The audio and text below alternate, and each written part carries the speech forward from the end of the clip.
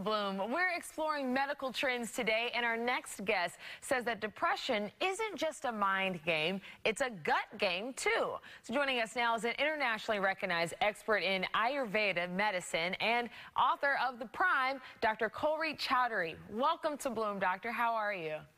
I'm great. Thank you so much for having me. Thanks. Well, I'm really intrigued by this. How is our mood linked to gut health? Well, we've been talking about this in Ayurveda for thousands of years, and I couldn't explain it in terms of modern science until we started doing research on the gut microbiome and the way that it impacts our brain health. With that research, I was finally able to use a language to explain what this ancient system has been saying all along, which is that the microbiome, your gut microbiome, all of the different bacteria and organisms that live in your gut actually influence mood, and that's why food is so important.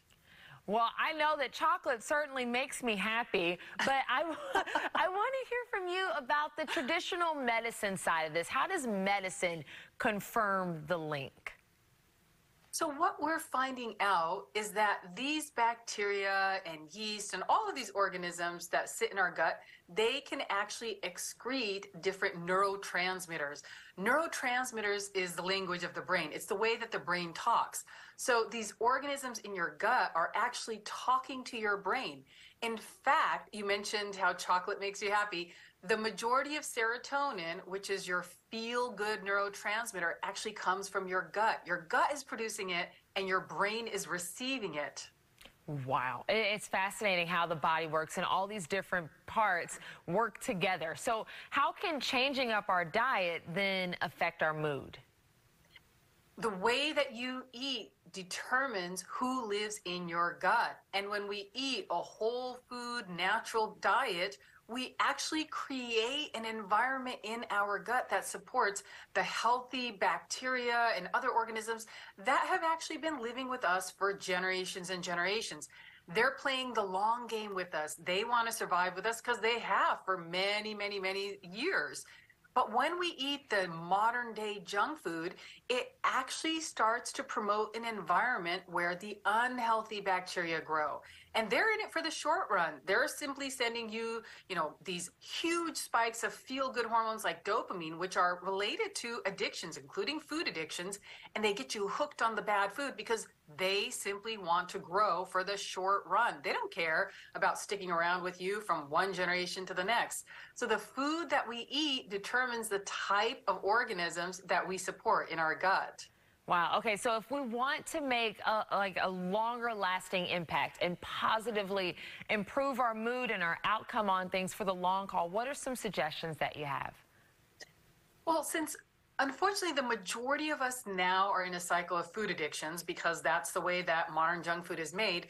The first thing I do is I introduce some of the ancient Ayurvedic supplements that help to break this addiction cycle. And this makes it much easier to choose healthier foods. When you're in an addiction cycle with food, it's very difficult to change the way you eat.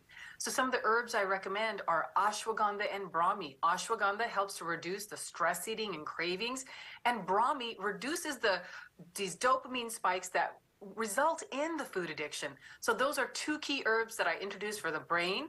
And then there's a wonderful herb that I introduced to help support a healthy gut, which is triphala.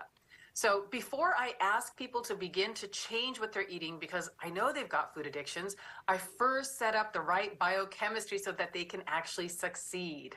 Wow, I'm a firm believer in herbal remedies, and I also like meditation. Can you emphasize how meditation can also help our mood too? Meditation is huge, and most people might think, well, sure, meditation is great for the brain, but meditation's actually great for the gut as well.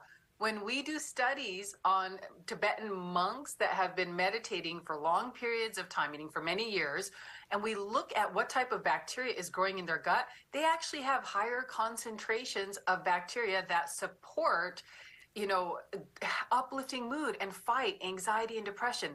So meditation is, of course, good for the brain. It shifts neurochemistry, but it also shifts gut health. Wow. I never would have thought that reaction could happen in our gut from meditating. You just never know how these things work out. Thank you so much, Doctor. It's my pleasure. Thank you. And we'll post more info about this on our website for you. And